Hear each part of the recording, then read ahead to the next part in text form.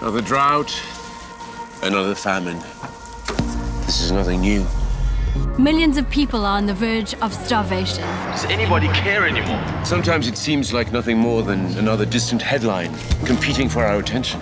This is not a headline. This is real life. In a few years, there'll be 10 billion people on the planet. How many of us will go hungry then? One food crisis after another.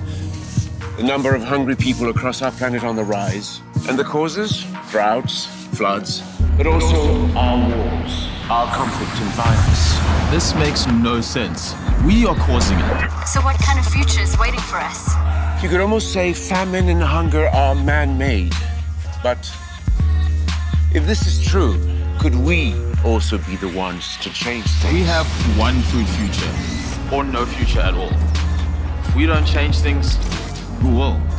There's enough food for everyone. We need to respect our food, the people who grow it and the people who don't have enough. Imagine a future in which every person on Earth could have nourishing food every day. A future where leaving home could be a choice. And where all farmers could sow seeds for a better, sustainable future.